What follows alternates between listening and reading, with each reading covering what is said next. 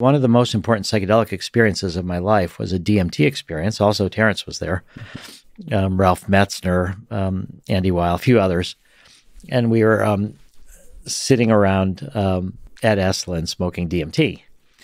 And under the influence of DMT, which now this was the first time I've ever smoked DMT, I had this super rapid fraction of a second, like dissolving of everything that well, first off, I saw a horizontal line, then I saw a vertical line, then it turned into a color, red, then it was red, then it turned into cubes, then it turned into like an MC Escher kind of like, I don't know, didn't make logical sense, and then I was gone.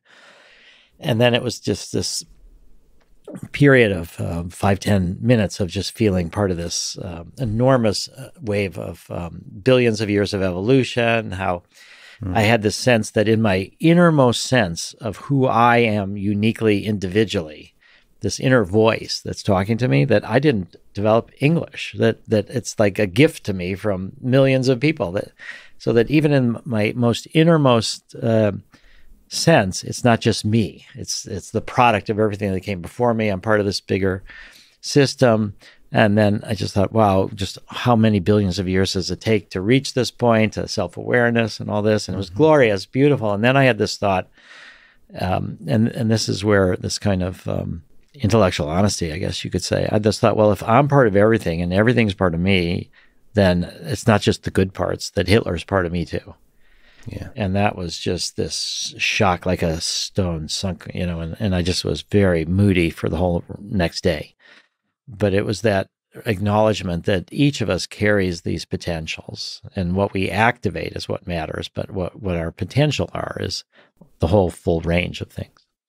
I don't know if you can comment about the DMT trip itself and what it's like, starting from the very basic geometric shapes and then launching yourself into the context of the enormity of space and time and the human history. Is there anything else to be said about that kind of visually or physically or emotionally about that journey? What it's like, that brief journey that reveals so much?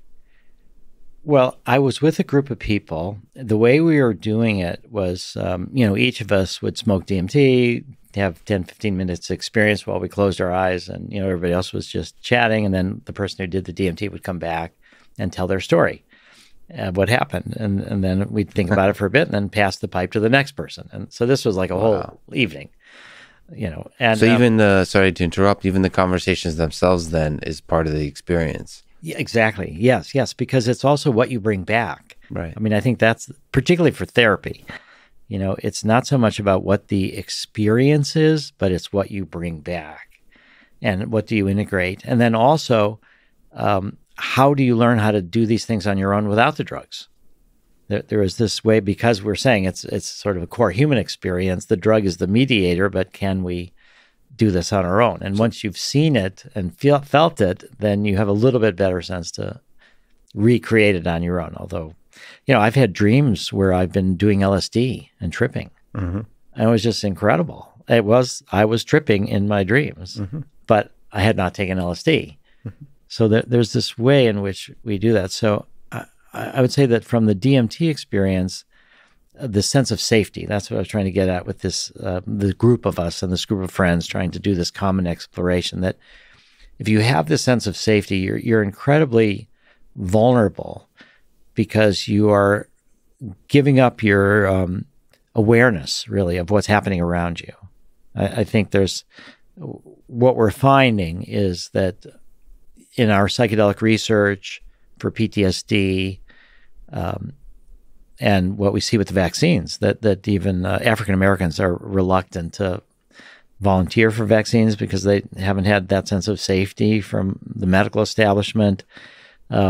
They don't volunteer for psychedelic therapy even as much. So the overlay has to be this sense of safety as you become vulnerable and looking inside. You're not. I was just actually told about how there's a lot of work being done inside prisons to teach mindfulness. And, so one of the, Charlene, who's my assistant, is trying to do work on helping people in prison, with trauma, potentially one day with MDMA or meditation or mindfulness. But one of the exercises was, teaching people to, okay, here's how you deal with stress. Just close your eyes and deep breathe. And what Charlene was saying is people don't close their eyes in prison. You don't feel safe to do that. So all that is just to say is that the context is the most important factor. So while I'll talk about the DMT experience, the context was this supportive sense of safety that I could be completely vulnerable and out of any kind of control. Women, I think, often are less safe in this way than men because of all the sexual assaults. But what it can do by taking the ego orientation offline to some extent, it opens you up to much more. And to make a bigger point of that, we could say that it's very similar to the Copernican revolution. And, people thought that the earth was the center of the universe. And, the Inquisition murdered people that questioned that. Father Bruno burned at the stake. Actually, one of the things he said, I think that's worth all these years later saying, is that when the Inquisition sentenced him to burn at the stake for espousing this idea that the earth was not really the center of the universe, he said to the Inquisition, your fear in sentencing me is greater than my fear in being sentenced. That their worldview was so rigid that they had to wipe out anybody that would question it. And so this idea of psychedelics displacing our ego as the center of the universe, and to realize that we are just rotating around something much bigger than our individual life. Our ego is designed almost to protect this body while we're alive. And you can understand all the good reasons why that is. But it also disconnects us from this bigger reality. And so the psychedelics, DMT, by knocking this sort of ego orientation or the default mode network offline, you open up to the bigger sweeps of history. So in that place of safety and vulnerability, in that fascinating group of people, when their ego was dissolved in this way, did they have similar experiences? Is there different places that their minds went?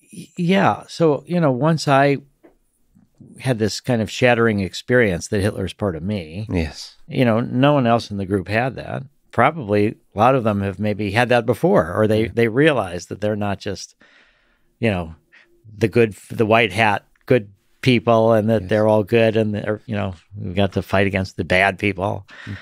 So people will go in different places. And not only that, if you do it again, you'll go into a different place than you went to the first time. Unless you have not resolved the issue. So I had a sequence of LSD trips that were very difficult, but it was like coming to the same sort of conundrum, the same challenge that I was unable to overcome, this idea of letting go and really fully dissolving, letting the ego fully go. And I would have this sequence of trips over a couple months where I would reach this point where I was too scared to move forward and I would just be holding on. So there are repeated themes sometimes. What Stan Grof has said, which I find very beautiful, is that the full expression of an emotion is the funeral pyre of that emotion. And what that means is if you can fully let in something, then the essence of life has changed, is that it moves on, that everything's in motion. And if you can fully experience it, even if it's a sense that you're going to be trapped in eternity in this hellish state, if you surrender to that, that's the way out. This full experience of something is this funeral pyre of that emotion. And so that runs against a lot of what modern psychiatry is doing too, which is to suppress symptoms and to instead of supporting people to kind of explore these insecurities so that then they can contain them and then they can move on. So resistance is not a way to make progress. Right.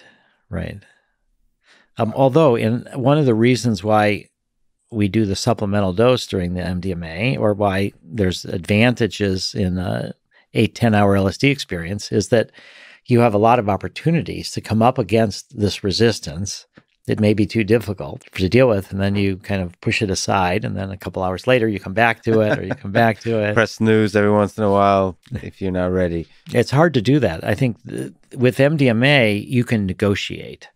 That's, I think, a part of its safety in a sense. You can have this like, oh, I should be talking about this, or I'm feeling this, but it's too much for me now. You can push it away. But with the classic psychedelics, this kind of membrane between the conscious and the unconscious, that once you take the drug and it weakens this membrane and things are coming up, it's very difficult to negotiate with it. The key to successful classic psychedelic trips is surrender.